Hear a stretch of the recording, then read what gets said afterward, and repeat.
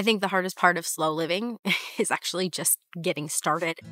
It's finding the time that's not perfect, by the way, to just do it. And especially me being a mom, it felt impossible. It felt like I have kids who are constantly needing me, and they are not slow. They don't want to go at a slow pace. And what I didn't realize was that slow living was going to be the medicine for our family. It was literally going to change the dynamic and the connection and how I parented, how I felt as a parent, how I felt as just a human being. But going back to those days of just looking at this from afar, kind of window shopping, adding things to my Pinterest board, watching videos just like these, and admiring this beautiful way of life. And I just wish someone told me that my body was actually just in freeze. You know, you hear of fight, flight, and freeze. You know, everybody's heard of those. And for me, I was stuck in freeze, and no wonder I couldn't get motivated. No wonder I couldn't get started. And so I want you to know that if you are somebody who's like, slow living looks so, attractive. Like, I had anxiety. So this calm, enjoyable life was alluring, and it excited me. And yet I couldn't get myself to do it because of all the perfection that I had built up around it. And so I hope that this video today encourages you. I hope it gives you what you are needing to actually get started and to stick with it, knowing that your body is in some kind of distress and it does need the calm. But how do you do that when you feel stuck and like you can't just do it? My definition of slow living is quite simple. It's you. It's about what you love and what makes you alive and feel so joyful. It's about doing more of the things that add value to your life. It's choosing connection and intention over productivity. And while it does force us to slow down, it's through finding ourselves that we can truly embrace slow living. So I want to forget aesthetic. I want to lean into what is beautiful to you. It's the things that instantly bring warmth to your heart and a smile to your face that we need to find more time and room for. If you are new here, I want to welcome you to this little corner of mine. My name is Alexis. I am a stay-at-home mama to 2 little girls, and I'm also a certified parenting coach.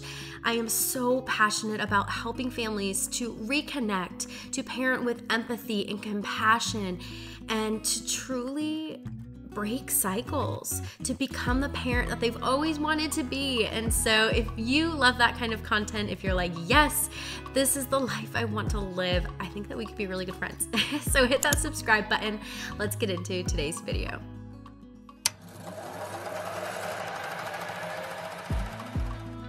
Before I began slow living, I kept putting off actually doing it. I waited for the perfect weekend of nothing so I could disconnect and fully embody the experience. Gosh, I had watched so many YouTube videos and started the most beautiful Pinterest board because I was so excited to start living this way. But this only filled my heart with anger and jealousy as I peered into people's slow lives. I then blamed my kids and my husband, his job, our family, money. It felt like a slow and intentional life just wasn't meant for us, and I absolutely hated that. So my husband and I did something crazy. We bought an RV and decided to travel with our 10-month-old daughter. I thought this would force us to be slow, but apparently it's not that simple.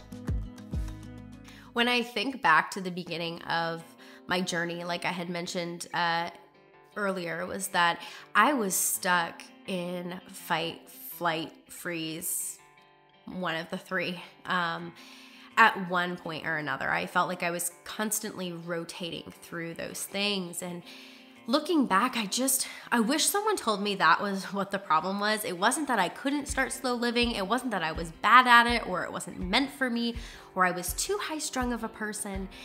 it really was that I was stuck, and it was so incredibly foreign to my body to slow down, to feel slow, to enjoy relaxing, to find this time for me.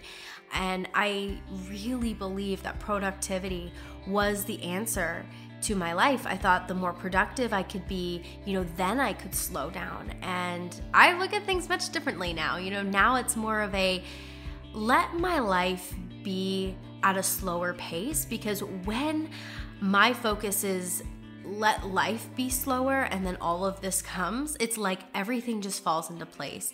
I have more time to have random conversation with my husband and connect. I have more time and more availability within my body to actually be there for my kids and to handle their tantrums and their, little hiccups the way I actually want to. And so I think that it's key to remember that slow living is not like you just sit at home and relax all day long. Like, that's not what it is, especially being a parent. It's more like these little pockets of time, these little moments that we get to carve out and we get to make slower, so that way it bleeds into the rest of our day, and then we can be there for the people who really need us when they need us. And we have that capacity, we have that availability to be there for them, both emotionally and physically. So the very first thing that I'm going to recommend anybody does if they want to start slow living is set aside time. And don't make this time like the whole morning or an entire weekend, because that's what I kept doing. I kept waiting for this perfect, beautiful window of opportunity, which typically was like a very long weekend. My husband would have off from work and we could all slowly wake up and all slowly have breakfast. And this is discouraging me because I'm not getting these moments. And how I like to think about it is right now, maybe you choose like the time when I get up in the morning. For the first 5 minutes is my slow time right now. That eventually is going to widen the more you do that. And I think of like exercising, the more you use that muscle, the longer and the more you're gonna be able to do it. So don't try to bite off like an entire morning or be like, oh, we're gonna start a slow morning routine. Great, yeah, start the slow morning routine, but really only focus on one very small part, even if it's like 5 to 10 seconds. You guys know here, I love small increments of things. I like these micro moments to really focus in on ourselves. And, for me as a mom, I'm constantly, finding these little pockets of me time, because I don't get lots and lots of time to do things like even record, like right now, my kids are at my mother-in-law's on a really weird whim, like it's not like I get this time to just be slow all the time. And so it's finding these little pockets and also inviting your kids into that slow. Yeah, so I think it's just finding these little moments, these little moments to, be able to slow our lives down and enjoy them. The second thing I would do is find something to anchor yourself with. In this case, kombucha. Maybe it's tea, maybe it's coffee, maybe it's when you go to lay down, for bed at night. Maybe it's nap time. That's kind of the trigger. It's these moments, these trigger moments that remind us to be slow. For me, I really love coffee. So I started out with taking my coffee when I had a new little baby and I had a toddler. So I had 2 under 2. And I would just take my coffee for literally 30 seconds, even if somebody was screaming, and I would sit in my chair and be, and just allow my body to just be for those 30 seconds. Smell the coffee, look at the coffee, really bring those sensations in. This is not something new if you've been around here for a while, but sometimes we need to remember that we have to start really small to widen the window, and having something to anchor you, to remind you every single time you want to do something is going to make something actually stick and to make something last longer. So try anchoring yourself with something. And I'm curious if you have something that you already are like, yep, that's what I'm gonna do. I'm gonna anchor myself in this way. Comment it below, because I think it helps people to see different ideas and different ways that they can start anchoring themselves and finding these little moments of slow. So I'm kind of in a weird spot right now, but I had like stopped to look at something. I'd set my camera here, and when I looked up, I was like, this is perfect. Forget aesthetic. Forget aesthetic. Forget what that looks like. Who gives a poop? Nobody. The only thing that matters is you, you know? That's why my definition of slow living is becoming more of you, learning what you like. What is your family's season that they're in? Like, I have toddlers. We have bright colored things. I do like more neutral colored things, typically, but they have bright colored things that are in my living room, and that's totally okay, you know? And it's okay that you live in a rental and your walls are this color. Like, it is okay. It's okay to have a very normal life, to not have these beautifully airy rooms with perfect, you know, furniture and all of the things. That is not slow living. That is just an aesthetic that is absolutely beautiful. And maybe it's even something that I want to work towards, right? But it's not something that is mandatory for starting slow living. And I think that when we can shed that and we can say, yeah, I have kids. Yeah, I want to drastically decrease, you know, the amount of clutter in my home so I don't have so much I'm picking up. But the aesthetic isn't what's stopping me from slow living. Maybe the stuff, the amount of stuff I have is, because I'm constantly picking up and doing things throughout my house. But slow living has no aesthetic. Just throw that right out there. Okay, the next thing that I would do, set a timer. This is my kid's timer, but sometimes I use it for myself. It's nice because it shows you how much longer is left. I'll link this in my Amazon store. But this has been huge in helping me to stick with being slow. This also helps me as somebody who wants to be productive and wants to get things done, to tell myself that being slow is only gonna last as long as this timer. It keeps me from getting anxious. It gives me boundaries. It gives me kind of security in knowing that I'm not gonna go over the allotted time. Like, surely right now I have 10 minutes to do slow time for myself. I have 10 minutes. So let me put that on my timer and let me stick to that. And this just, I don't know, there's safety in it. There was so much safety for me in knowing, like, I have 10 minutes to be slow right now. I don't have anything else I've got to do. I just need to be slow. Doing the timer has helped me tremendously in widening the window of how long I can tolerate being slow. So what do you actually do when you want to start slow living? This was something that I struggled with big time. I was like, I'm gonna read a book and I'm gonna do this, I'm gonna do that. And if we go back to, you know, holding your coffee cup, finding your anchor, you know, I mentioned you wanna look at the coffee, you wanna smell it, you wanna feel the cup. You want to use your 5 senses. And so use this time to really get in tune with your senses, with your body, what's going on for you. And for me, I like playing the 5 senses game because it's kind of challenging for my brain to have to see and notice what's going on. But what this actually did is it helped me to understand what was going on within my body, the different red flags, the different sensations that were actually causing me things like mom rage. So I think that there is so much more benefit here than just like, oh yeah, I'm looking at my senses. Like, no, this is going to help you identify, you know, what does my body feel like when it's just calm? What does my body feel like when it's really tense? When my nervous system is on high alert, what does that feel like? And so I look at this as a really cool opportunity to be able to do that. And it only takes a minute or two. Again, I had 2 kids under 2. And so if I could go back, I would actually integrate this into my day. I would take several moments throughout my day to check in, to be slow. This didn't mean I had to be slow for hours on end. I could be slow for a minute. And if my kids were behaving on the ground, not doing anything, not getting into anything, which was rare, I could maybe take an extra minute, 2, 3, 5 minutes, and just be, you know, just be intentional. Watch my kids play, watch their movements. This is another great time to do that. Maybe your own senses, maybe it's something you're doing already and you're like, oh, that doesn't really, you know, it doesn't trigger for me, or it doesn't translate for me. But maybe you could just sit and watch your kids. You could just observe. I mean, there is so much joy that I get from just sitting there, watching my kids play and interact and learn.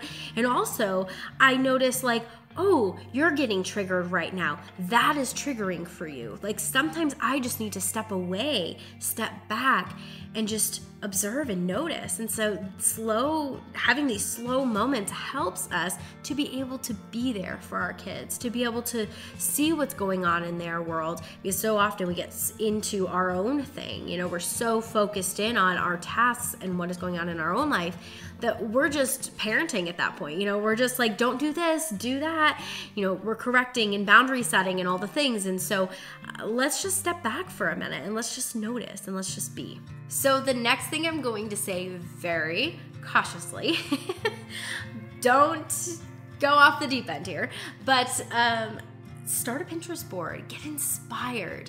You know, look at other YouTube creators. Somebody I love is Madison Gray. She talks so much about slow, simple, minimalistic living, and it's such an inspiration to watch her videos and to see what she finds beautiful and the way that she is living slow. But what I have to be careful with when I start watching too much of this stuff is, you know, comparing myself and telling myself, well, I need to be there. But she's been slow living probably a little bit longer than I have. So of course she's going to be further along. And, you know, maybe she didn't have the same hiccups that I did and the same, you know, life troubles. No, you know, like I think that we all have our own journey and it's okay to be wherever we're at.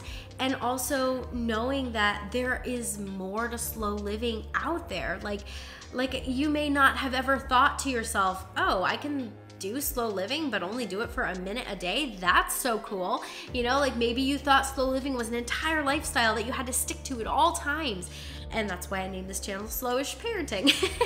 Because it's just, sometimes it's not possible. Sometimes you're in a really busy season of life and you can do your best to, you know, pull that back and pull in the reins, but sometimes it's really difficult and that's okay. So I just want to let you know that it's okay to dance here and to enjoy all the aspects of slow living and look into it and dream about it, but don't get stuck there. You want to actually utilize that stuff to start your journey. The next thing, single tasking. So don't be doing 100 things and being productive, right? Try single tasking, even if it's just one thing. You say, when I'm doing the dishes, I'm only doing the dishes. It's a hard one for me, to be honest. For me, it started out with when I was doing cloth diapers, when I would rinse them out into the toilet. That was my time that I was single tasking. I was like, nope, not going to be doing other things right now, not listening to podcasts and doing 6 other things. It's like literally just here doing the diapers, and that is it. So I encourage you to start single tasking and find something that doesn't take a long time.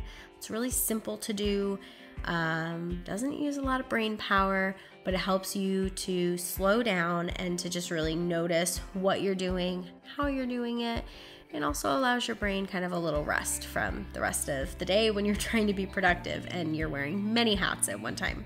The next thing is lighting. Lighting is huge in my slow living journey. I actually started by lighting a candle at dinner. That was the very first thing I did to start introducing low, dim lighting. And if you're kind of curious, where did this come from? I read in the book of Hygge, the Hygge book. Can't remember what it's actually titled. I think it's Hygge Home. But I'll link it below and I'll make sure to put it in my Amazon store. But I absolutely believe that the low dim lighting really helped to set the tone for calm. And now we pretty much only do a candle at night at dinner time, and then we make sure to have low lighting, and that's actually what I want to show you here. But I have these little lights, they're can't really tell here in the video, but it's pretty dim. And then it has actually 3 settings. So if I really needed to, I could, up it. But these are warm light bulbs. And what that does is it helps our bodies to calm down. It helps them relax. It lets our body know that like we don't need to be stressed. And that's what I feel like the fluorescent lights really do. And again, this is just what I read in that Hygge book that really impacted the way I looked at light. Some people are like red light only. I'm interested in doing salt lamps. If you have done salt lamps, I'm curious. If you have a favorite, link it below. But I'm curious about salt lamps because I've heard so many people just enjoy them. But I find myself gravitating towards things like candles, warm, dim lighting, maybe even like a salt lamp or something like that. Something that helps our body to register and recognize that this is a moment to slow down. This is a moment that I get to be calm.